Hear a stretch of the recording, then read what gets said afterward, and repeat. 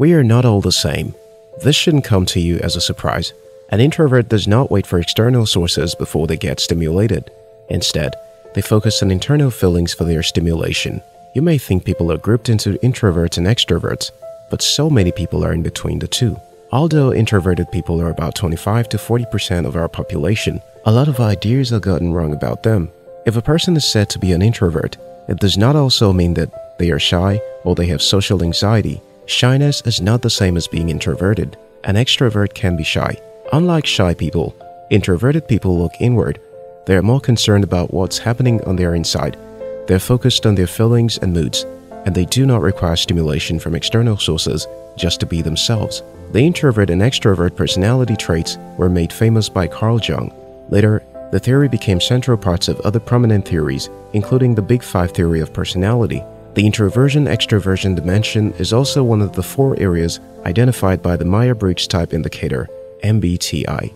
Many theories focused on personality have concluded that each one of us has some degree of both introversion and extroversion, but the truth is that people can often be introverted or extroverted. The introverts among us are usually introspective. They are reserved and quiet. Extroverts, on the other hand, have to relate with others before they can have the energy they need. Introverts hardly ever need social interaction to gain the energy they need to achieve their goal. Introverts are self-stimulated. Introverts have to step away from a large gathering so they can regain their energy. Contrarily, extroverts thrive in such large gatherings. What causes being an introvert? The physiology of our bodies plays a crucial role in letting us know if we are introverted or extroverted. How our body reacts to the external sources or environments can show us our level of extroversion and introversion. Based on our physiology, the reticular activating system, RAS, which is a network of neurons located in the brainstem, regulates arousal levels, including wakefulness and transitions between sleeping and waking. The RAS influences and controls how much information you take in while you're awake. When you're faced by potential threats in the environment, the RAS will increase your arousal levels for you to be alert and ready to deal with danger. We all have basic set point in terms of arousal level. You can have a higher or lower set point. We all do. According to psychologist Han Aisheng, our arousals are like a continuum. And this arousal theory of extroversion proved the following points. 15% of people have a minimal set point, meaning they naturally have low arousal levels. 15% of people have a high set point, meaning they naturally tend to be more aroused. 70% of people lie somewhere in the middle of the continuum. Hans Eysching theory proves that introverts naturally have high levels of arousals. Because of this high levels of arousals, introverts prefer tasks and environments that will let them be overstimulated, since they can generate their own stimulation themselves. As a result, introverts can absorb much more information from the environment because they are actually alert due to the high levels of arousal. This is why they usually want to have time alone to process the things they have learned. It's easy to assume you know an introvert from an extrovert, but you may be wrong just by your simple observation. You may think introverts are the shy ones among us who do not like to socialize with people, but would rather be home alone. Yet, introverts can have different types of characteristics. They aren't necessarily shy.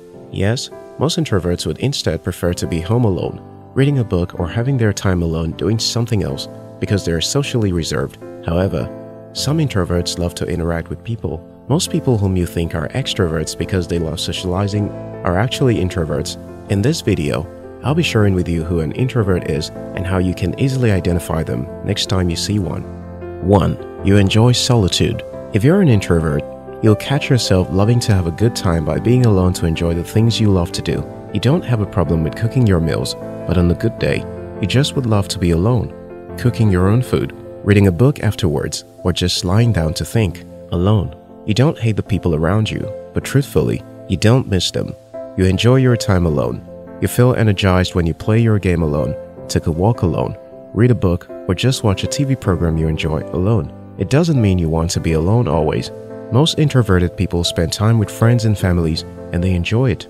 What is most important to know is that introverts love to retreat to think and reflect so that they can recharge after expanding on such social interactions.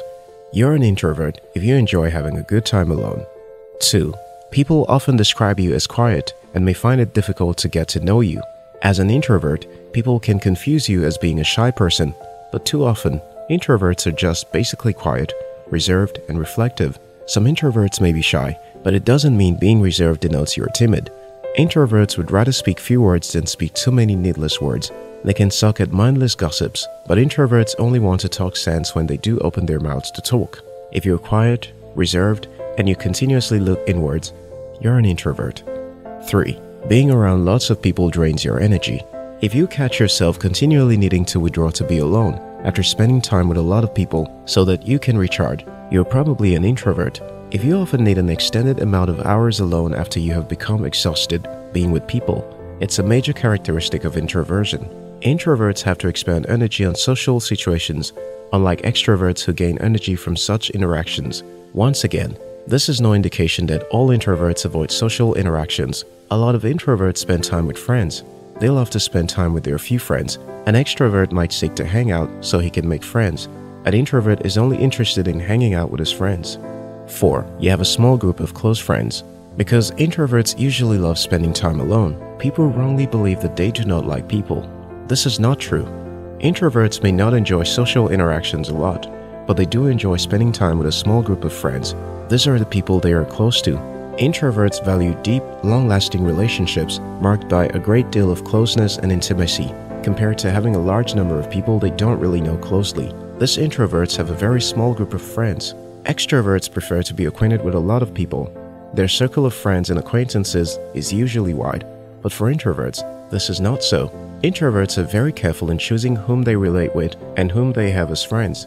Also, they value those friends which they eventually make. They would relate with a person directly than engage with a large group of people. If you're like this, if you prefer a small group of friends whom you are committed to, you may be introverted. 5. You're drawn to jobs that involve independence. Introverted people are naturally averse to taking jobs that would demand social interaction. They appreciate low-key jobs, jobs that would keep them away from social circles. Introverts prefer career choices that would require them to work independently. For example, an introvert might enjoy working as a writer, accountant, computer programmer, graphic designer, pharmacist, or artist. 6. You like to learn by watching. Introverts would prefer to watch and observe to learn, where extroverts would instead dive right in and learn through hands-on experience. Extroverts love to learn through trial and error. Introverts learn best by watching. That means introverted people would instead observe others carry out an activity, then would copy the same so that they can learn. After learning though, introverts would rather prefer to practice their skill privately without having to show off to anyone. If you like to learn more by watching rather than doing, there is a chance that you have a more introverted personality. 7. You are very self-aware. Introverts are introspective. As a result, they invest time in looking inward and consulting their internal experiences. Introverted people usually would have excellent knowledge and insight into themselves, their emotions, and their feelings. Introverted people enjoy using their minds a lot. They tend to think and examine things a lot in their minds. Being self-aware is crucial for introverts. As a result, they spend a large amount of time learning more about themselves. They identify the hobbies they enjoy, they think about their lives, and they enjoy reading books that focus on topics of their interest. If you feel that you are self-aware and enjoy discovering deep insights about yourself, it might be a sign you're introverted. If this video inspired you, like the video. We love you.